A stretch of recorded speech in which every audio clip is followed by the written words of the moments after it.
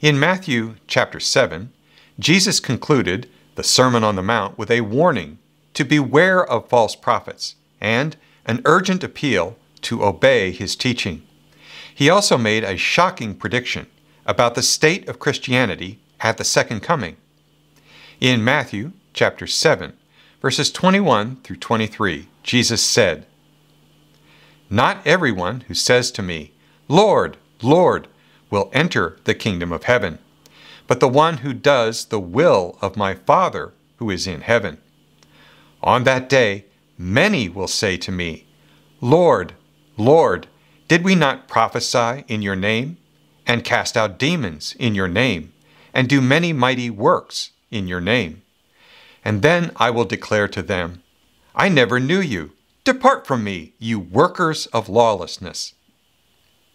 This passage reveals that there are false Christians and true Christians. There are those who merely acknowledge Jesus as Lord, but don't obey him.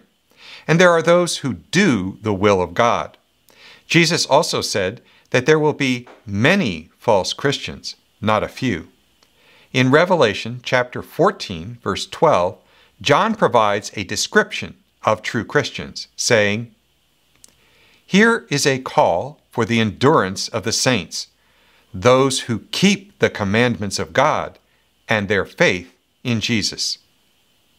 The second point is that only those who obey God will enter the kingdom of heaven. God expects Christians to demonstrate their faith through action. James chapter 2, verses 18 through 20 says, "But someone will say, 'You have faith and I have works. Show me your faith apart from your works, and I will show you my faith by my works. You believe that God is one? You do well. Even the demons believe and shudder. Do you want to be shown, you foolish person, that faith apart from works is useless?" The Bible consistently teaches that repentance and obedience are required for salvation. Third, the false Christians sincerely believe that they are saved, but they are not. They have had a false conversion experience. They believe that Jesus is the Messiah, but they have not repented of their sins. James chapter 1, verse 22 says, "But be doers of the word, and not hearers only, deceiving yourselves."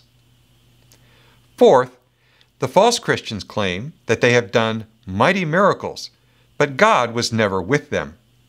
Jesus warned his disciples to beware of false prophets.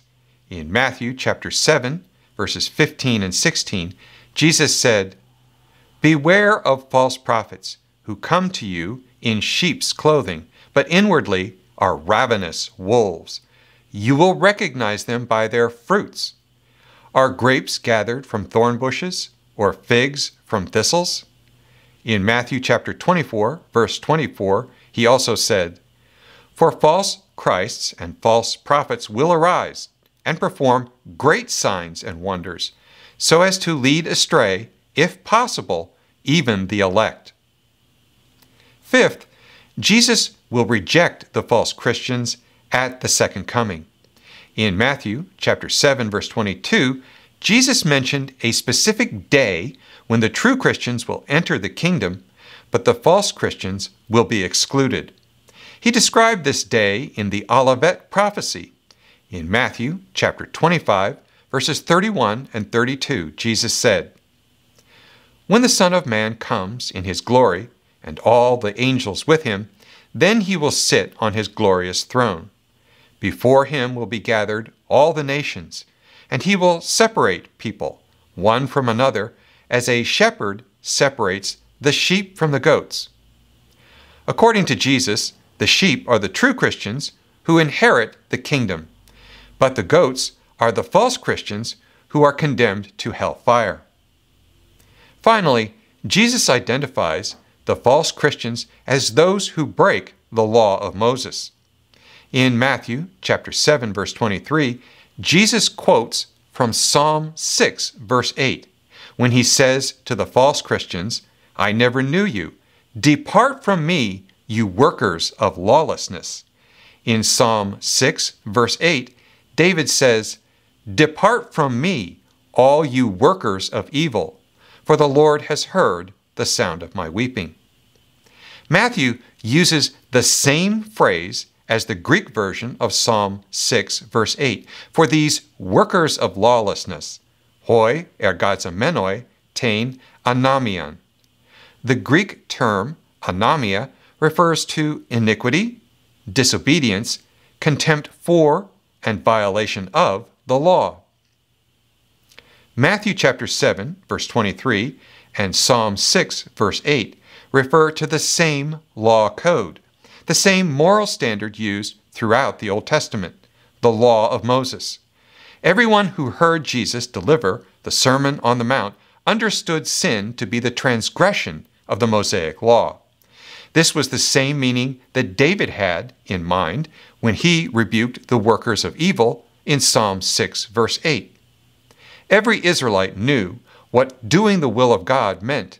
In Deuteronomy chapter 10, verse 12, Moses told them, "And now, Israel, what does the Lord your God require of you, but to fear the Lord your God, to walk in all his ways, to love him, to serve the Lord your God with all your heart and with all your soul." When we understand the original context of Matthew chapter 7, verses 21 through 23, we see the key difference between false Christians and true Christians. False Christians believe that Jesus is the Messiah, but they are antinomians. They oppose and break God's laws. True Christians are those who keep the commandments of God and their faith in Jesus Christ.